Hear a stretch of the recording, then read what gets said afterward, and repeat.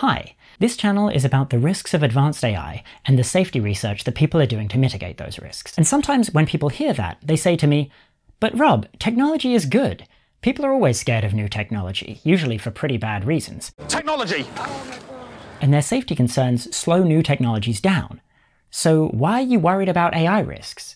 Don't you realize that technology is good? And the thing about this is, it's true. Technology is good, and fears about new technology usually are misplaced. I think advanced AI may be an exception to the rule, can you guess why? But the rule itself is very real and very important to me. I'm pretty much always on that side of these kinds of debates, and have been for a long time.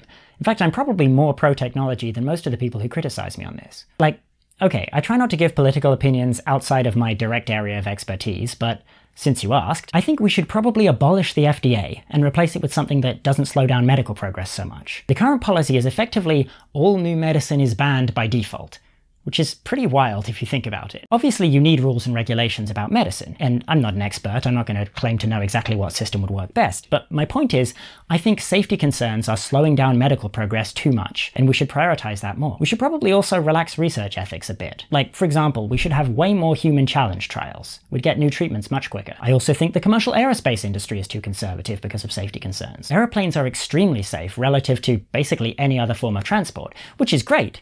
But, like, we could have had supersonic passenger aircraft years ago. I mean, practical, economically viable supersonic passenger aircraft. Instead, we kind of went backwards. Hopefully that's changing soon. And we could have built enough nuclear power to be basically done with fossil fuel power generation decades ago as well. But nuclear power is held back by safety concerns in most of the world, so we're still burning coal, which releases more harmful radiation per kilowatt hour than nuclear does. Same thing with self-driving cars. They're already safer than human drivers, who kill about 1 million people every year. Each year that we delay these kinds of things effectively kills a large number of people. It doesn't make sense to delay them for safety reasons. I want a cure for cancer, a self-driving car powered by cheap nuclear energy, and a jetpack, damn it. Okay, well, the jetpack might actually be unsafe, but the rest would be good. Technology is good. Technology is the main cause of the enormous improvements in living standards that we've achieved throughout history. And I mean, just look at it. Look at how cool this shit is.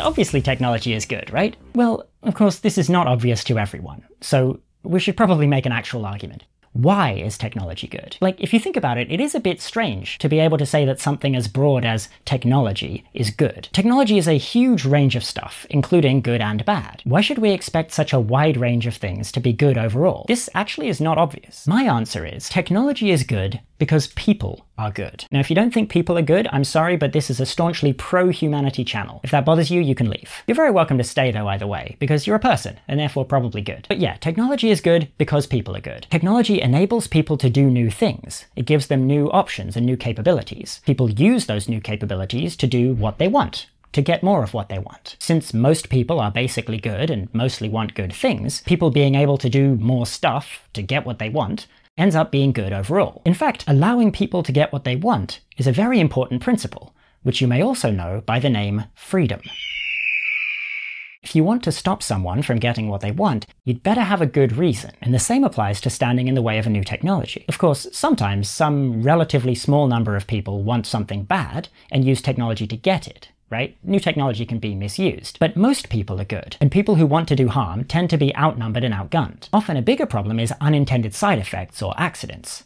These can be pretty bad, but the technology is often still overall worth it, and we can deal with problems as they arise. And usually, these problems are dealt with not by trying to go backwards, but by new and better technology.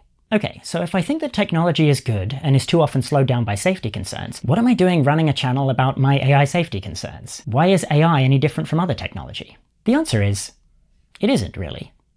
Or rather, it isn't yet, but it will be, sooner or later, for a few reasons. Firstly, advanced general-purpose artificial intelligence is the first technology that can function as a capable, independent agent with its own goals. As I said, the reason technology is good is because it's a tool to get people what they want. But, and this is important because this makes AGI fundamentally different from all previous technology in history, once you have AI systems intelligently pursuing their own goals, you have the first ever technology which isn't just about enabling people to get what they want, but about the technology itself getting what it wants.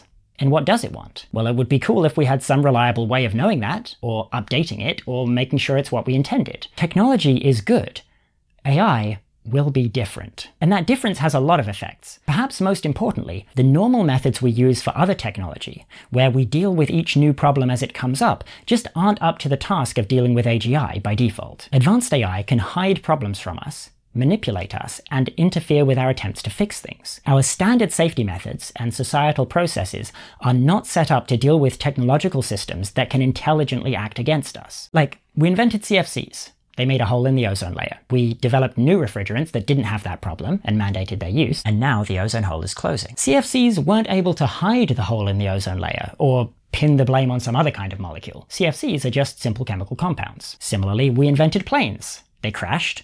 We figured out why and improved the technology. They crashed again. We fixed those problems. They crashed again.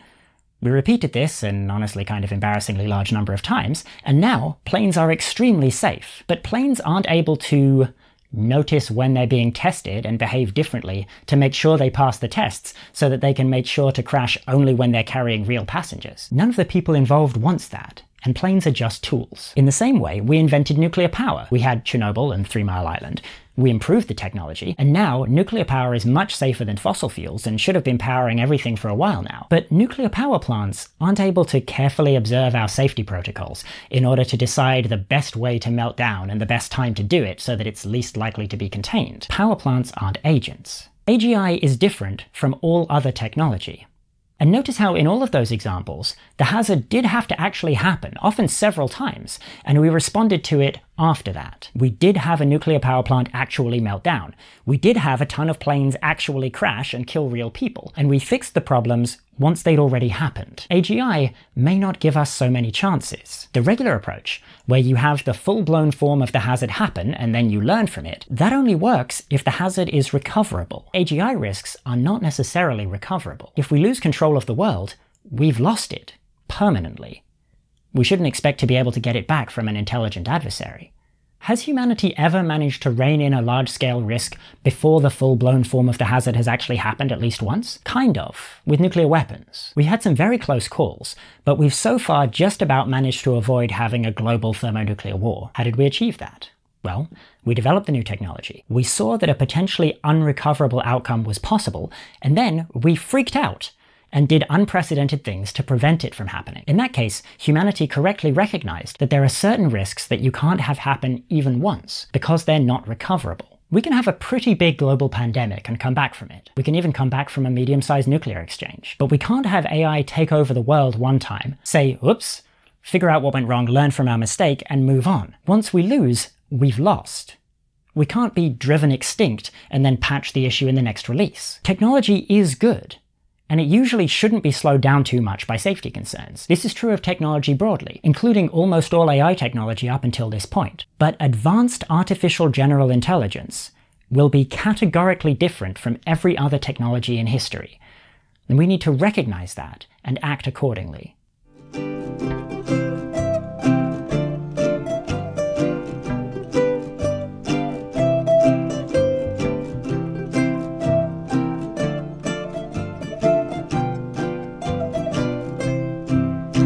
Hey, do you know about AISafety.info? It's this great website that grew out of my Discord server. It's awesome. They've got answers to hundreds of the most common questions about AI safety. There's even a chatbot you can talk to. It's very cool, and it's a great place to send new people. AISafety.info. Check it out. Also, if you're looking to help out, they do pretty urgently need funding to keep the thing running. Speaking of which, I'm kept running by my wonderful patrons. All of these amazing people here. Thank you all so much. In this video, I'm especially thanking AlliedToasters. So thank you, AlliedToasters, and thank you all for watching. I'll see you next time.